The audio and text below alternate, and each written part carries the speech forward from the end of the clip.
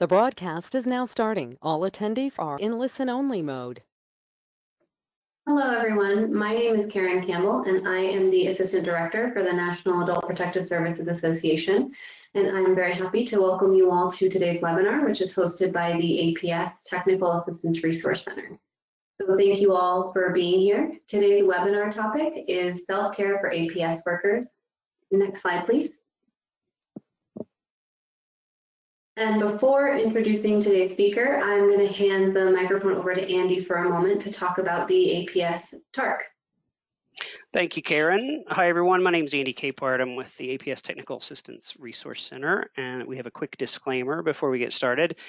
The Adult Protective Services Technical Assistance Resource Center, or APS TARC as we call it, is a project of the U.S. Administration for Community Living, Administration on Aging, Department of Health and Human Services, administered by the WRMA Incorporated. Contractors' findings, conclusions, and points of view do not necessarily represent the official policy of the federal government. So, next slide.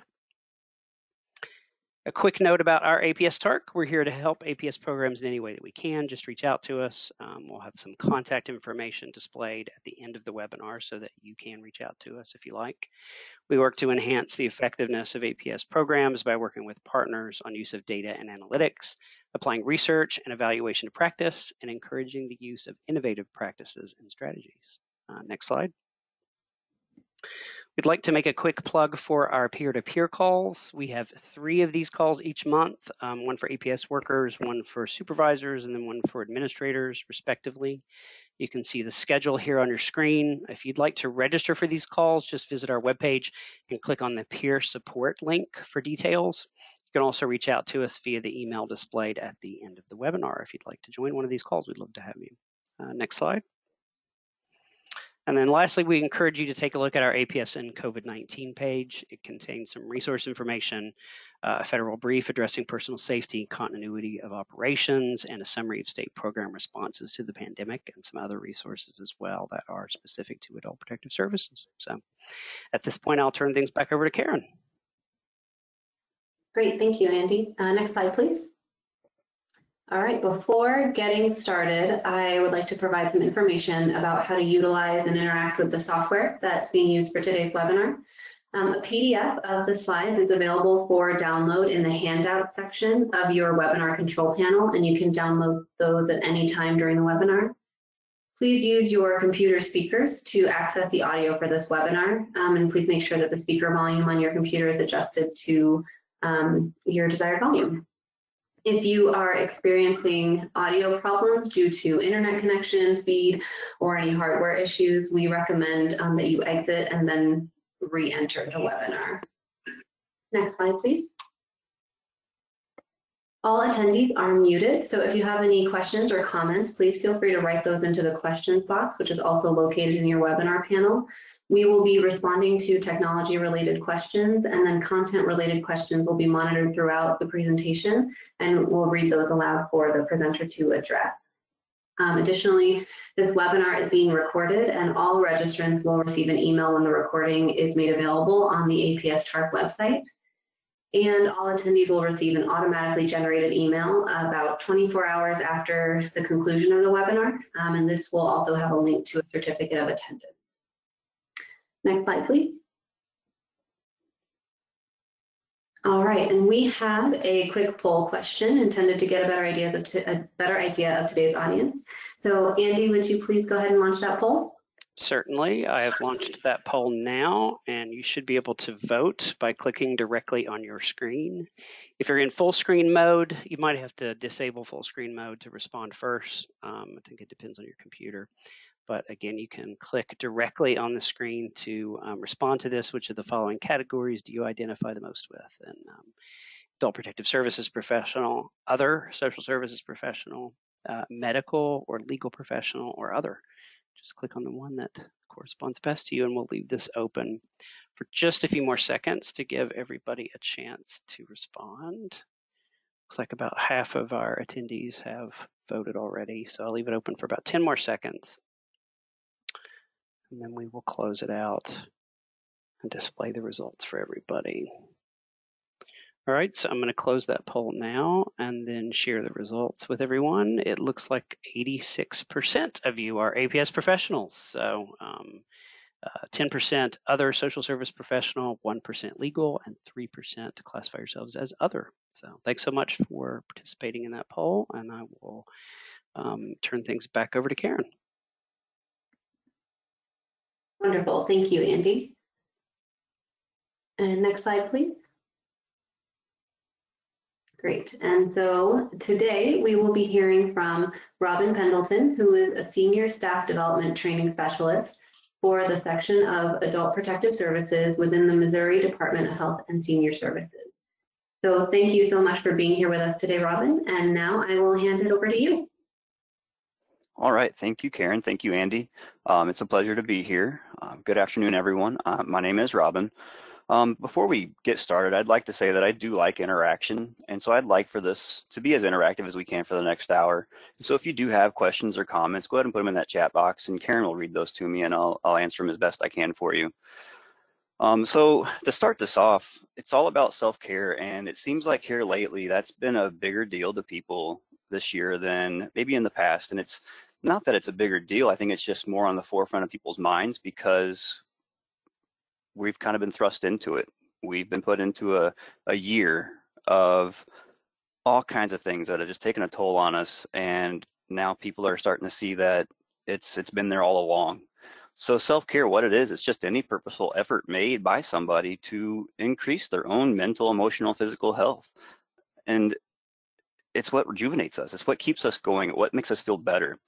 So why then is it so important, and why is it so hard?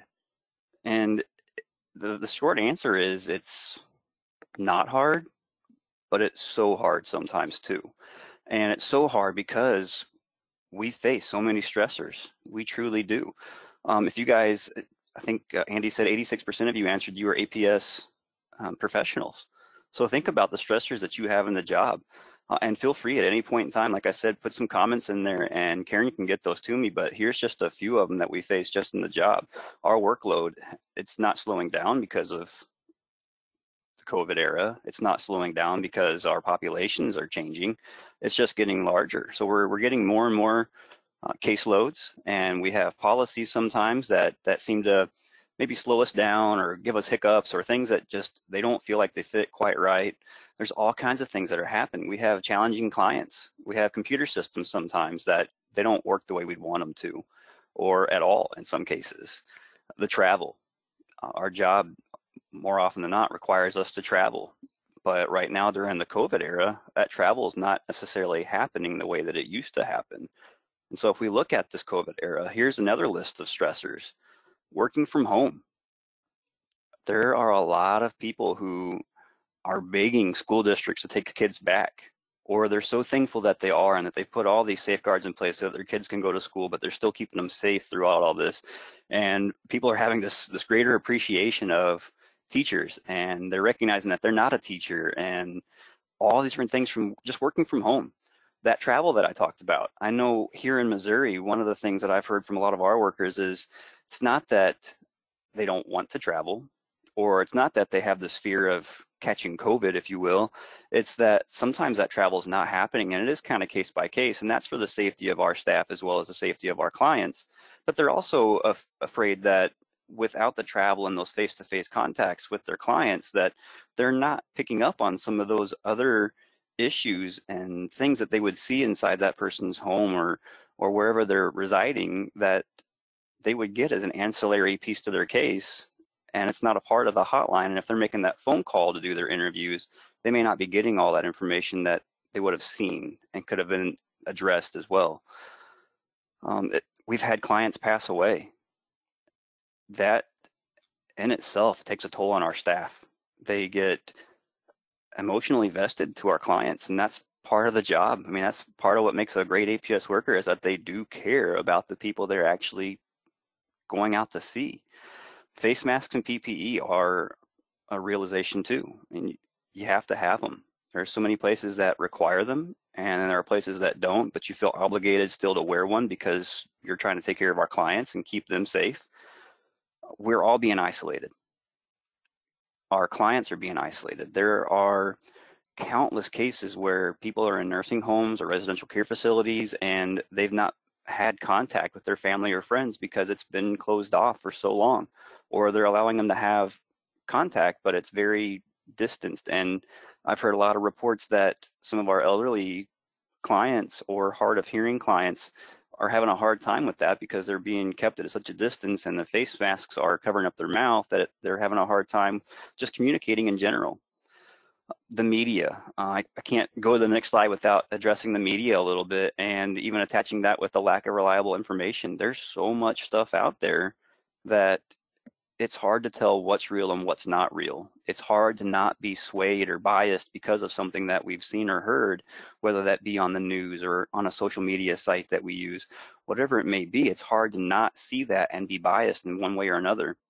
There's a lack of resources right now. We're all aware of that. There's things that were in place prior to COVID striking us down that they don't have the funding anymore and they're having to close their doors. So there's a lot of different struggles out there. We have our own self-care struggles, and that's what this today is all about. We're going to talk about our self-care and how do we get better at it? Because again, I said earlier, why is it important? Why is it so hard? Well, it's important because if we can't take care of ourselves, then we struggle to take care of others. And it's so hard because it seems so simple. And I'll address some of that stuff as we go through this and why we make that so hard on ourselves. One thing I do want to point out from this slide, I actually talked with Karen and Andy before we started because I was thinking about the technology that we have. And it's great. It has really aided us in being able to continue on with meeting with clients and meeting with each other and still having meetings and still having trainings and still having webinars like this. But I got to thinking, I've been on several WebExes and different things where that technology was also a hindrance because we dropped calls. We had WebExes end, or you could hear me, but I couldn't hear you. And so I told them that if this thing drops off and I'm over here talking to myself and nobody can hear me, they need to give me a text message so I know to log back out or what have you, just like anybody else would have to, because that is a realization of today. We never know when those things could happen, and you won't always know that they've happened right away. Let's go ahead and start talking about some signs of stress. Hey, Robin. Yes, ma'am. I did want to note there were a couple of comments that had come in while you were going over that last slide.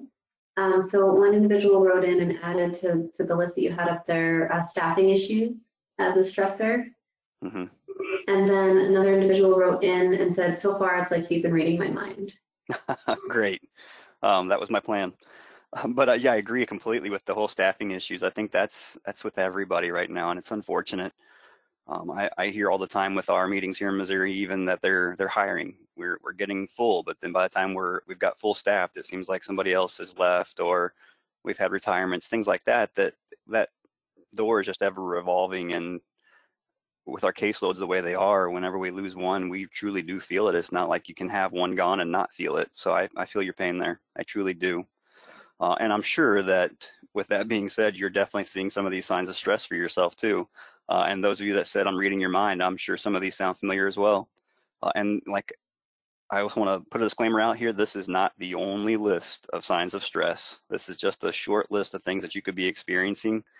But many of us can probably relate to having headaches or having some kind of intestinal problems of some sort, anxiety, not being able to sleep or concentrate well, withdrawal, isolation, fatigue, all those things.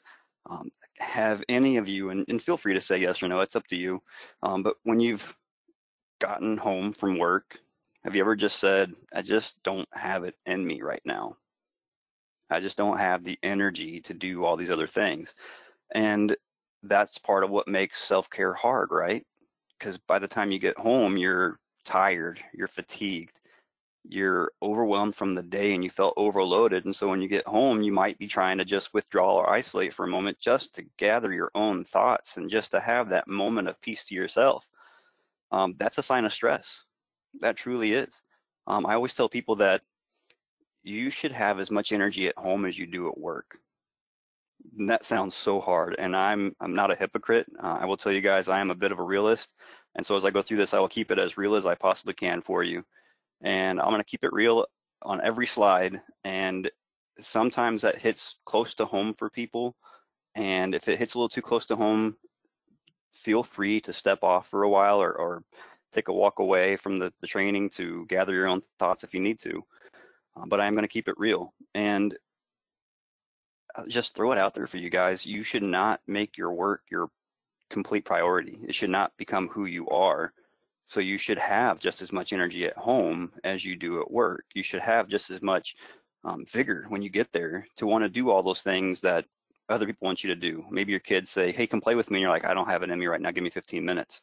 And 15 minutes turns into 30, 45, and it turns into maybe tomorrow we'll do something. Well, it's not the way your life should be. Your work should not take over your life so much that you can't have a life of your own outside of this. And so that's what this is all about. So this whole taking care of yourself, that self-care, it's all about becoming more resistant, stress resistant. You've got to recognize your own capabilities and your own limitations. We're not superhumans. I wish we were. I wish that we could take the weight of the world on our shoulders and it would be perfectly fine every day, but we're not and we can't. And so we have to recognize what we can and cannot do. And sometimes what that means isn't what you can do in the job, it's what you can take on emotionally, what you can take on physically. So some of those limitations may be, I need a day off. I've got to have a mental health day. I've got to have a self-care day because I've hit my limit. I will tell you guys that there's this tool you can use that I absolutely love for finding out how you're doing. Because so often we put blinders on and we lie to ourselves and we say, I'm doing fine, I'm just a little tired, I'll get a good night's rest, I'll come to work the next day and I'll be good as new, back to 100%. And that's not the case. I mean, we know better. We know that that's not how it's going to happen. But there's a tool called the ProQual, PROQOL. And if you do a quick search on one of your search engines, you'll find that. And it's a free tool. You can go out there and take this for yourself. And it will, if you answer it honestly for yourself, it will help you see how you're doing with your compassion fatigue, your burnout, secondary trauma. All that stuff's going to get answered in that. And like I said, be honest. Be honest with yourself because nobody's going to see it but you. And you might be surprised sometimes when you think you're doing all right, but you've answered these honestly to go, maybe I'm not quite as good as I thought. It's a good eye opener to then say, well, I need to do something about that. I need to take the next step. Part of finding that next step is finding your why. When I tell people about you got to find your why, I do this in two ways. And I'm going to challenge you guys to do it right now too. Ask yourself why it is that you chose to get into this profession. Why did you choose to become an adult protective service worker? I would say the vast majority of you are probably answering to yourself right now because I want to help people. And I would honestly say that that should be at least one of your whys. It may not be your only why or your forever why. Remember, I told you I was going to keep it real.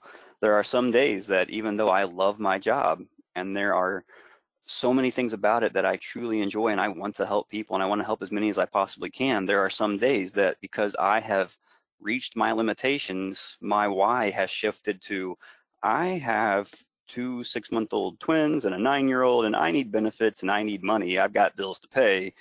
I got to keep my job for those reasons. My why has shifted so far away from I wanted to help people, but I have to bring it back to that.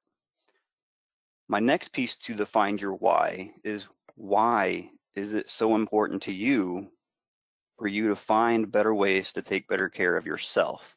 Why is it important that you are just as vibrant at home as you are at work? What's your why for your own personal care then?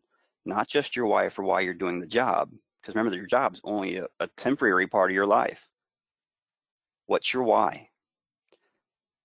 Another way to become more stress resistant is to make healthy lifestyle choices. Now, these aren't necessarily going to be instant gratification type things. These are going to be lifelong choices that you make. But again, be realistic with yourselves. I haven't had a soda in years. Does that mean that I don't drink something that's not good for me? I'm sitting here at this table right now with an energy drink right in front of me. So some might argue, well, you might as well be drinking a soda because that's a whole lot better for you than that energy drink that's sitting right there. And I can't necessarily argue that. but that's just kind of a lifestyle choice that I made. I chose to not drink soda because it has a lot of sugar, and I don't want that. My energy drink is sugar free. Yes, there are other pieces to it that aren't as good, but that was the one piece I chose out of it. I am a gym rat. I go to the gym all the time. I'm constantly working out and finding ways to do stuff like that, especially right now because the COVID era, the gyms were closed and I had to find other ways to get that outlet. And that's exactly what it was for me. Not only is it making me healthier, but it was also helping my self-care and my own resilience because it gave me that outlet and a way to just feel better. Now, some of that is almost instant gratification because I could feel that right there in that moment. I could feel some of that stress releasing. I do try to eat as healthy as I can. I do try to do mental things for myself, such as taking a day off, doing mindfulness things. And we'll talk about some mindfulness here in a little bit too. But those are long-term. So those healthy lifestyle choices are long-term type things that you're going to have to choose for yourselves. The other piece that I'm really going to stress on this one is develop those strong connections with others. Within the field, within your coworkers, I encourage you guys to get to know each other. Get to know each other on a professional and a personal level to an extent. I'm not saying cross boundaries or anything, but get to know each other because you guys are going to be the best sources of peer support that you can possibly get. When you go home and you talk with your significant others or your children or your friends, your neighbors, whoever it might be about the job, well, we're all bound by HIPAA, so we can't talk about certain details. And we're also in a field that we see things at a level that the average person doesn't see. So we're seeing a lot of abuse and neglect and exploitation happening that the average person wouldn't see it at that level. So we're seeing a lot of things that even if we can talk about some of the details or just in general to our friends, they don't truly understand what it is that we've seen, what we're dealing with. However, your coworkers do. They're the ones that are right there beside you. They're seeing this stuff. They're dealing with it day in and day out as well. So you can connect with them and you can bond and you can vent with them in ways that you can't with people who are outside of the field. So that's a good way to do things. Here in Missouri, I'm putting together a team of peer-to-peer support.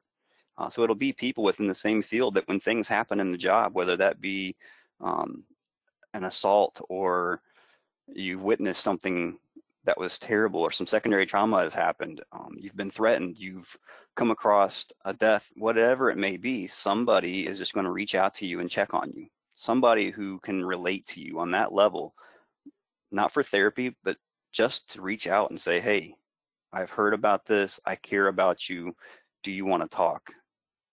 Can I be of assistance in any way? And that's kind of what it's for. And that's why I want you guys to develop those strong connections with other people, because that does make you more resistant or stress resistant. Hey, Robin. Yes, ma'am.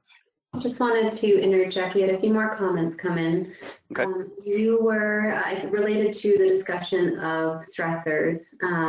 Someone had written in that an additional stressor is an increase of demand of wanting to have extra documentation regarding daily activities by the minute. So, for instance, being on a webinar for an hour, making a call for 12 minutes, et cetera, et cetera. And then there were a few folks wrote in to agree with you when you were talking about the impacts, the symptoms of stress. And a couple of people noted, having some digestive issues related to stress that are also kind of then becoming a stressor because it's an impact on the ability to get work done. Yeah, absolutely. I agree with all those comments. Definitely more stressors. And I'll add to that. We start looking at these signs of stress that we've had and that you guys have shared. I don't want this to be a norm. I don't want this to be something that you might shake your head and say, yeah, that's me. And now it sounds like it's a normal thing, because it's not a normal thing. We should deal with our stress. We should ask for help. We should get things like that happening. But sometimes those signs of stress that we talked about, they turn into other things.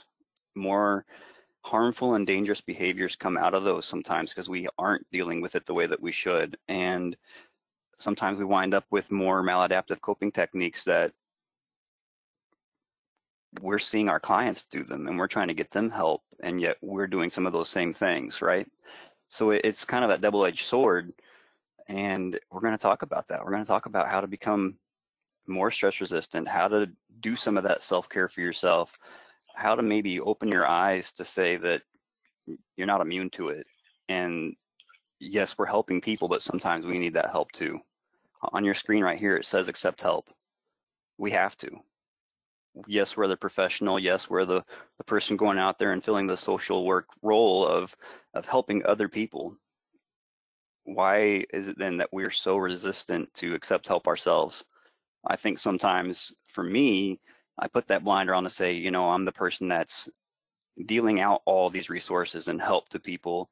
So I've got to make it seem like I'm doing great for you to buy into what I'm saying you need to be able to do, or you should be accepting help for. And that's not the case, you guys. We're all human beings, and we all have moments of vulnerability, and we need that help just as much. And it humanizes you too, to say that I also need help. Not necessarily that you need to tell your clients that, but to just say it to yourself.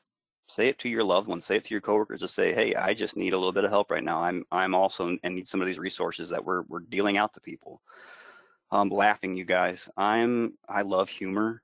I'll even try to throw some into this as much as I possibly can because I like to laugh. I like to make others laugh, and I'm sure I have all kinds of like wrinkles around my eyes because I smile and laugh so much that I'm okay with that, because laughter is good for your soul. It does truly make you feel better. I can remember a quote, and I'm sure I'll botch it a little bit, but it's either you make people laugh or you find someone who can make you laugh. For me, I like it to be both. I like to make others laugh, but I like to laugh with other people as much as I make them laugh, because it just makes you feel good and it relieves stress. It does take a lot of that stuff away. There's a lot of research and study out there that talks about how the endorphins in your brain and the oxytocin all floods throughout whenever you're laughing and smiling and hugging people even. So all that stuff, it's backed by research, you guys. Find a good comedy. In our job, part of the nature of it is to care for others. That's what we do. We go out, we hear these hotlines, we see these people asking for help, we see these clients that are in desperate need sometimes of help, resources, saving, whatever it may be that you're thinking right now. That fills your cup back up a little bit, but it doesn't fill it up enough. You get a little bit back from that compassion and satisfaction, but it's not as much as you give out. So you do have to be able to do some more other things for yourself too.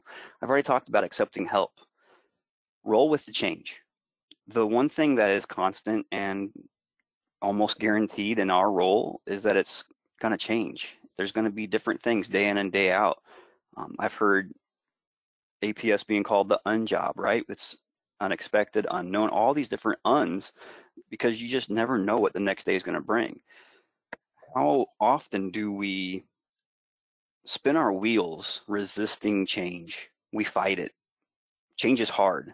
We've all heard that. We've all felt that change is hard. But how much do we just resist and resist and resist and just bang our head on the wall saying, I don't want to change, I don't like this change, and yet it's going to change with or without you? I've been told for years, pick your battles. And I hold firm to that. I'm not afraid to challenge the status quo. I'm not afraid to like point out stuff that I think is not working well. But sometimes that's where it ends for me, because I know there's no way I can change it, but I put my 2 cents in to say, at least I tried, at least I put that out there. But I also know that sometimes it's going to change without me. And so I need to just go, okay, I'm going to back off now. I've stated my piece, but I'm going to roll with it now. I'll roll with it. We'll see where this goes. Maybe I'm not being open enough to see the good within this change. And when I roll with it, then I can kind of go, okay, no, I do see some of the good.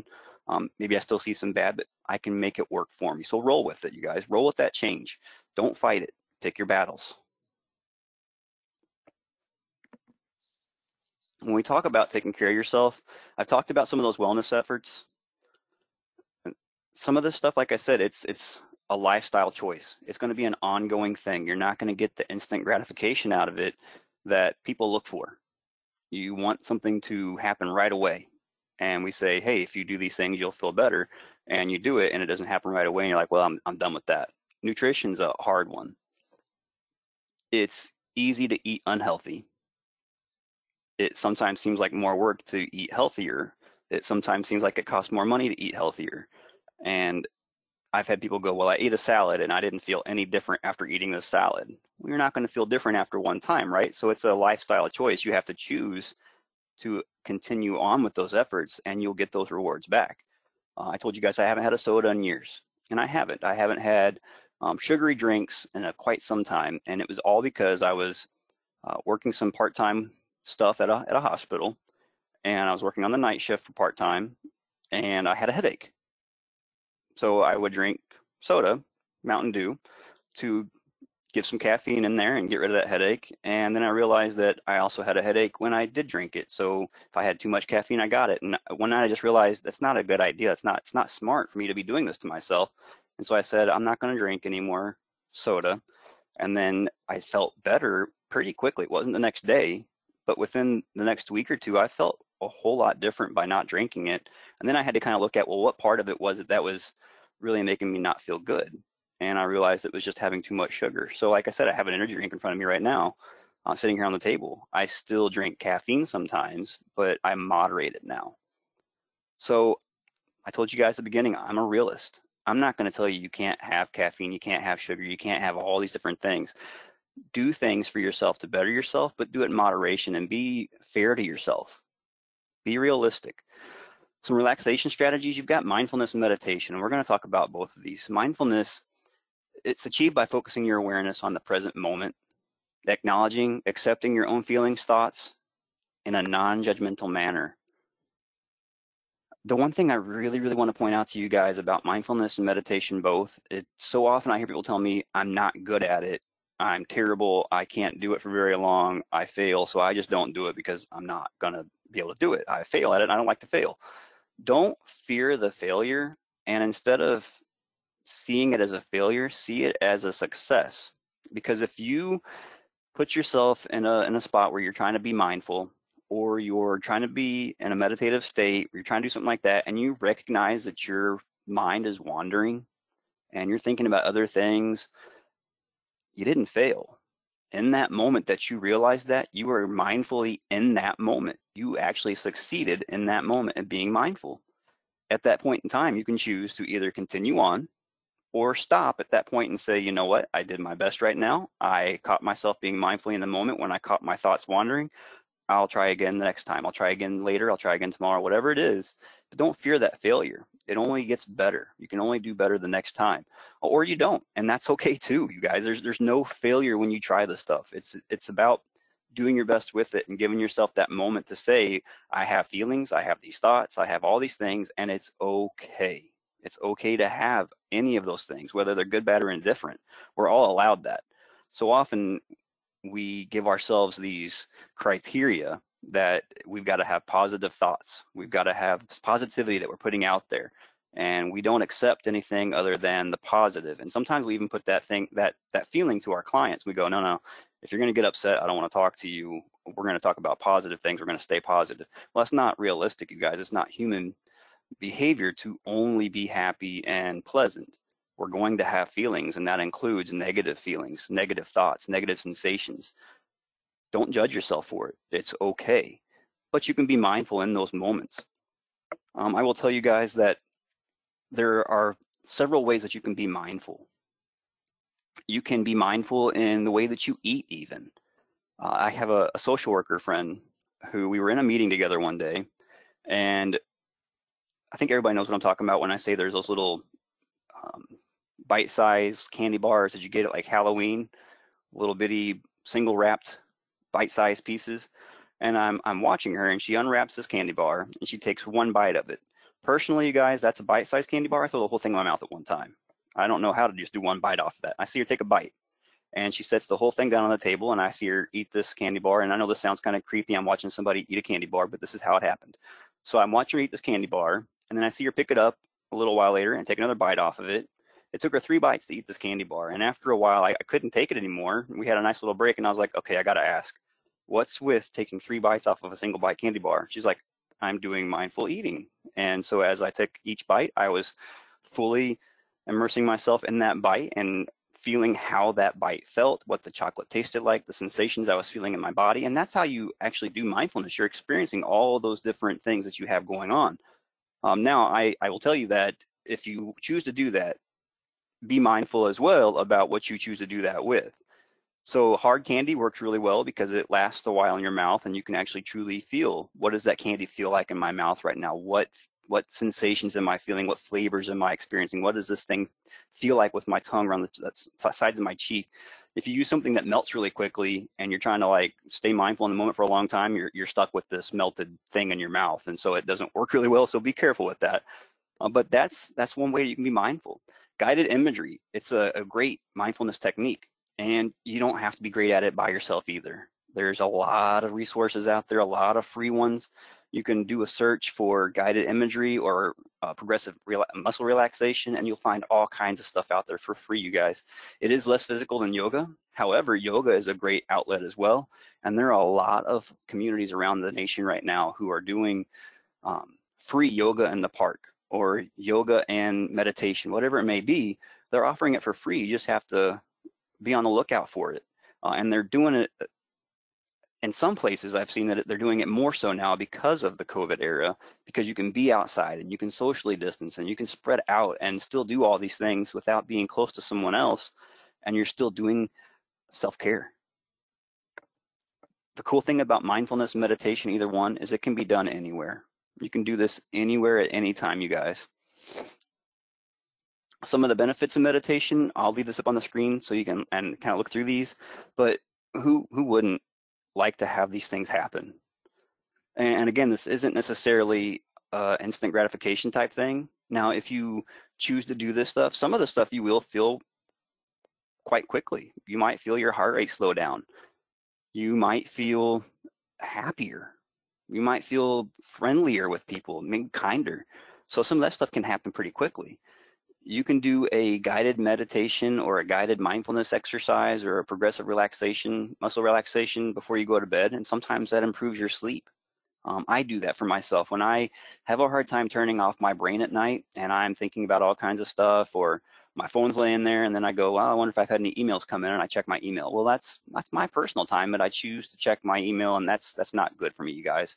And so when I do that kind of stuff, I put my phone down, I close my eyes, and I just do some sort of breathing exercise where I count my breaths in or I count my breaths out, or I do this technique that I like that's called ah-va. So you just, as you breathe in, you're saying the word ah, and as you breathe out, you say the word va to yourself. And you can touch your fingertips together for each time that you say one of those as well. If you're doing that, you're mindfully in the moment, and you'll find that you can't think about all these other things that are bothering you in that moment because you're focused on your breath and the words that go along with the breath, and you'll feel all that stress kind of start to melt away. I think we've got enough time that I would actually like to do a short progressive muscle relaxation with you guys. So I'll start off by saying, put yourself someplace comfortable. So if you're at work, maybe get in a comfortable position in your chair. If you're at home, you could even lie down on the floor, on your couch, wherever you're at, someplace that you're not going to be interrupted while we do this. And it's going to be a very quick one. We're not going to do your entire head to toe scan. We're just going to do the head. We're just going to do like your head and neck area just to kind of get an idea of how this kind of works. But if you're ready and you're in a comfortable position, we're going to go ahead and get started. So allow yourself to focus on just your body. And for right now, like I said, I want you to focus on just your upper body. If you start to feel your mind wander, that's okay. Remember, it's not a failure. You're mindfully in that moment at that point in time. Bring yourself back. Bring yourself back to the muscle that I'm talking about and that we're working on in that moment. So to start, I want you guys to take a deep breath in through your abdomen. I want you to feel your stomach to really fill and expand with this, not just your lungs, but your whole abdomen, and just expand with this. And as you take that deep breath in, I want you to hold that breath for just a couple of seconds, 2 or 3 seconds. And then I want you to let it out slowly. Do this again. And as you breathe in this time, I want you to notice your stomach filling out and your lungs filling with air. I want you to notice what that feels like for yourself. And again, as you exhale, I want you to notice what that feels like. I want you to imagine any tension that you have in your body being released and just leaving your body. I want you to again breathe in And exhale. Feel your body already starting to relax. As we go through each one of these steps, I want you to remember, keep breathing. So the breathing is what helps you relax all those muscles and all that tension. So don't stop breathing on me. So let's start with tightening the muscles in your forehead. Raise your eyebrows as high as you can. Hold them there. Hold them there for a few seconds. And I want you to very quickly release them. Let your eyebrows drop back down. Feel the tension release from what was up there and just being held tightly. Now I want you to smile as big as you can. Feel your mouth and your cheeks tense up, and I want you to hold them there and hold it kind of tense that way for just a few more seconds. Now release. And feel how your face now is softer. Those muscles are no longer tense. You can feel the difference. Now I want you to tighten your eye muscles. Squint your eyelids shut as tight as you can. Hold those there for a few seconds. Now release them. You can open your eyes. Feel that tension that's no longer in that tightening of that muscle. Now I want you to gently pull your head back, just like you're looking at the ceiling, and hold it there for just a few seconds. Feel that tightness in your neck. Now release. Allow your head to come back kind of to neutral. You feel that tension that was in your neck kind of just floating away as well. Now just take a few breaths in. Hold them as you bring them in for a little while. Just a few seconds. Let them out slowly. As you take these breaths in, I want you to count how many seconds you breathe in. Hold that breath for just a few seconds. And as you breathe that breath out, I want that breath to take at least 2 seconds longer to release than you did to bring it in. Take a few more of these breaths in and out.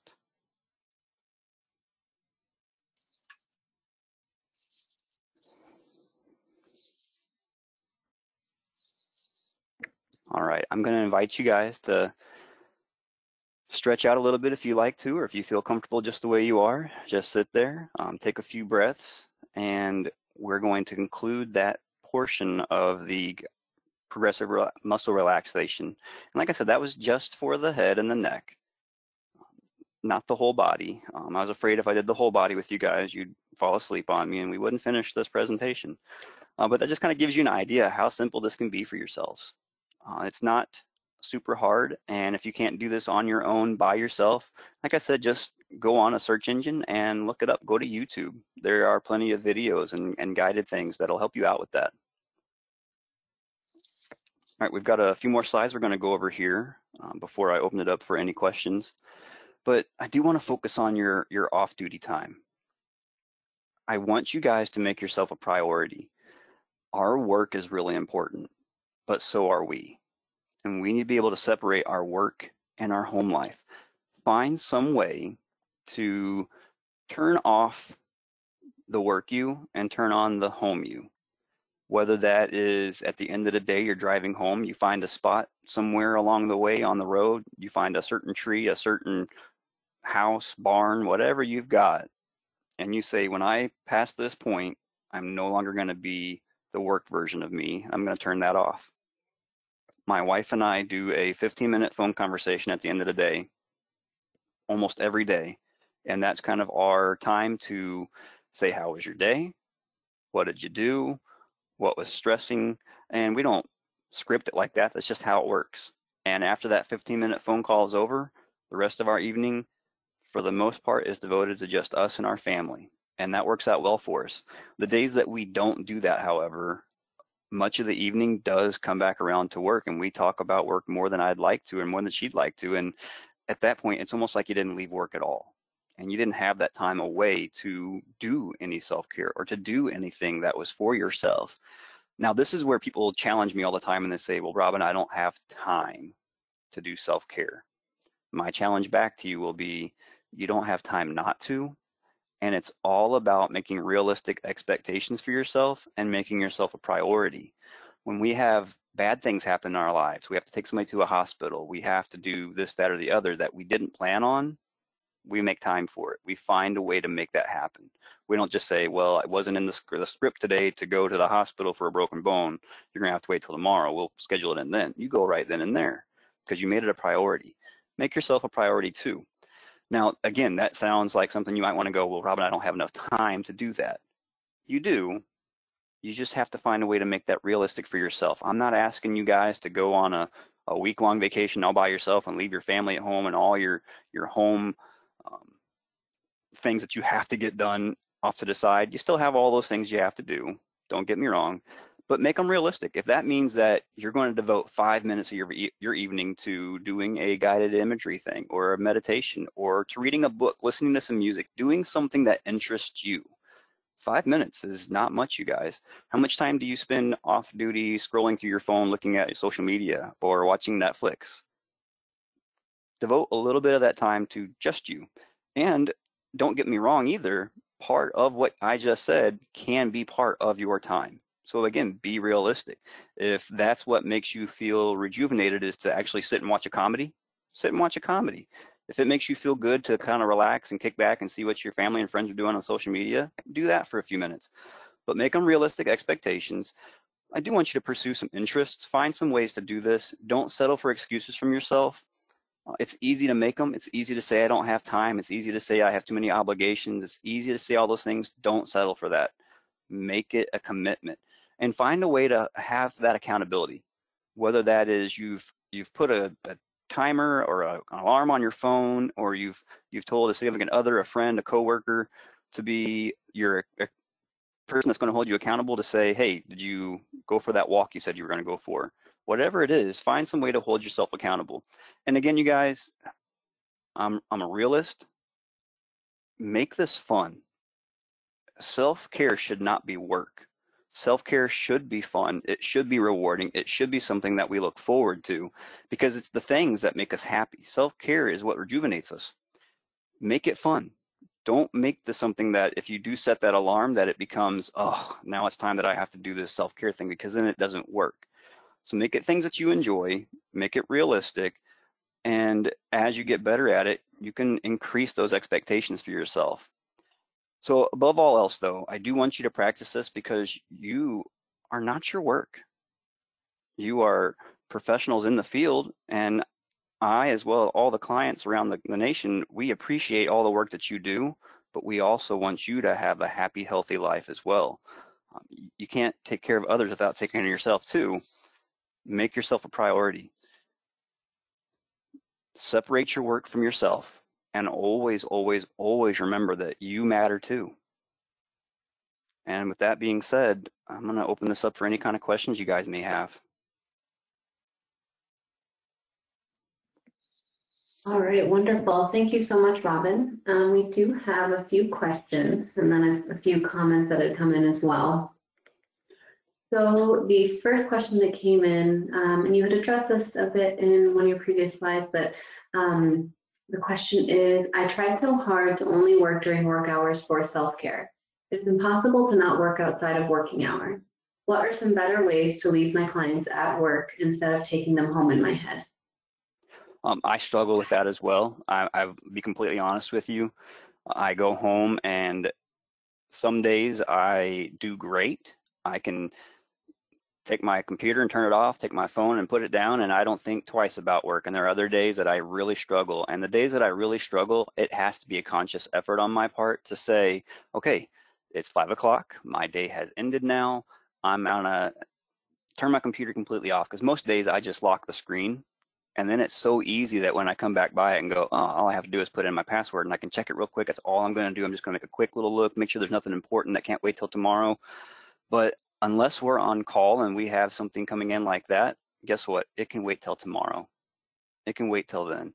And it's just us having to remind ourselves and hold ourselves accountable to say, my work hours are over now and I am just as important as my clients, as all these other things that are going on, and I need to make myself a priority too.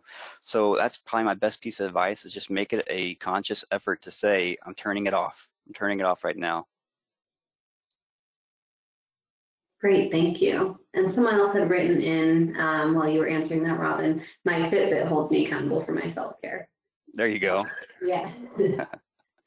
The next question is, we who are working the front line tend to support and want room for self-care practices within the workplace.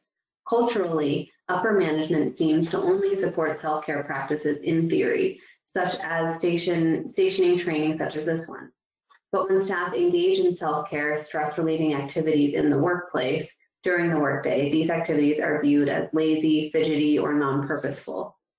How do we frontline workers and mid-level management get upper management on board with fully supporting self-care activities in the office throughout the day as workers need the relief? I think that's a struggle that we see everywhere. Some places are coming around a whole lot faster than others. And unfortunately, in some places, it takes a lot more effort to get them to recognize that. And in other cases, sometimes it takes something drastic happening before they go, yeah, I think we need to have some of the stuff put in place. I think it's a lot of education. I think it's just a lot of having to explain why it's so important. And if you take care of your staff, they take care of you. And the more your staff are taken care of, then the more they're going to take care of your clients too. You have less turnover, less attrition happening. And so it's a win-win all the way around to let your staff take care of themselves. And I got to say that Missouri is not perfect by any means, but I truly do feel that our management promotes that and lives it, that if you need to do something for yourself, do that for yourself. And we still have obligations to meet. But I alluded to earlier a team that I'm putting together for a peer-to-peer support. And that's something I've been pushing for quite some time. And we finally got some buy-in. And it's not something that just happens overnight. It does take time to get people on board. So I'd say don't give up. Keep trying to push that information out there to them. Invite them to join in on some stuff. So it's not just they're looking at it as this person's doing this thing and they look lazy, they look like they're fidgeting. Invite them to do it with you.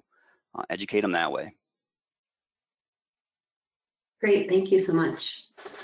While you were answering that one, someone had written in a comment, don't mean to brag, but our office has dogs and allows dogs in. It's a huge stress reliever. That's awesome. All right, the next question is related to the symptoms of stress, and is eyelid twitching potentially caused by stress? Potentially, yeah, it could be. I'm not a medical professional, so I might advise you to go see a doctor. But yeah, it definitely could be like one of those tics or a twitch that happens from stress. Great, thank you. And then the next question. If you need some type of professional help, how do you suggest seeking that out and not overlapping our work providers with our personal lives? If your work offers an employee assistance program, I would check into that first because that's part of your benefits package, and there's a lot of great trained people out there. Now, I do strongly advise you guys to seek out help when you need that and see what your insurance covers because it can get expensive. But then also there's sources out there that they're free. They may not be everything that you need, but they may get you started. And there's apps even that you can download and at least have an outlet, trained listeners that can listen to you and let you vent, things like that. And it's a good starting point. But if you need to, I would definitely urge you to seek out the professional help and start with your insurance and see what that covers. Great, thank you. And then the last thing is not a question, but a comment, kind of an added idea. This individual wrote in, reading before bed and completely unplugging helps me and results in restful sleep usually. Yeah, that's so true. And there's a lot of research out there that says you should turn any kind of screen time off a certain amount of time before bed because it does help your brain kind of slow down. So there's a lot of good research behind that. It's a good practice. Great, and we did get one more question that came in. Let me see here. The question is, I attended this for myself and for the county workers I support. What would you advise about the breathing exercise in a larger group setting with the county staff? I really enjoyed the exercise for the first time in a long time. Are you talking about the progressive muscle relaxation? Is that what they're commenting to? I believe so. Okay. It's a great activity actually to do with a large group. If you can do it during a meeting, I know right now a lot of our meetings are being done virtually, so everybody gets to be in the comfort of their own home even. But even if you're in the office with people, I've done this where all the staff just kind of picked a spot on the wall and they sat down on the floor and stretched their legs out and just got comfortable. And if you had somebody who felt comfortable actually leading that progressive muscle relaxation or the guided imagery or whatever you're going to do, allow them to do it. Otherwise, there's all kinds of resources out there, whether that be a website that gives you a script or you go to YouTube and you just push play and everybody gets to do it at that point. So it's a great activity, and I do encourage you to do that as well. Wonderful, thank you. And then we had a couple of folks write in to ask if they could get your email again. Sure. Is that on one of these slides? I see that it isn't showing anymore. This is Andy. There I we go. can. Oh, there you go. Yeah. Perfect, thank you.